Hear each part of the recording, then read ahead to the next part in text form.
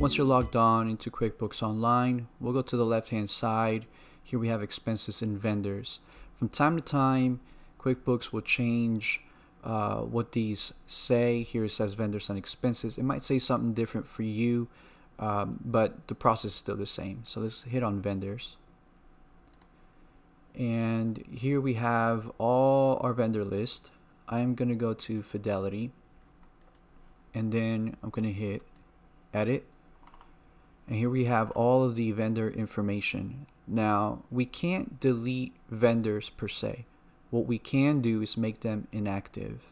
So that's what I'm going to do. I'm going to hit Make Inactive. Are you sure? Yes.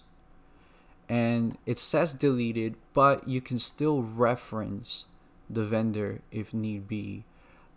This will not delete it from your QuickBooks as you can in QuickBooks Desktop. In QuickBooks Desktop, the moment you delete it, it's gone. Here, it'll just make it inactive. Pretty simple. Any questions, feel free to reach out.